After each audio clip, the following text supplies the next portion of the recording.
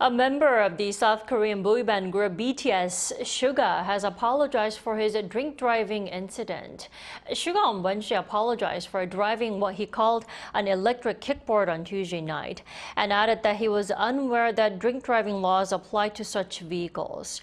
He has been fined and his license is being revoked.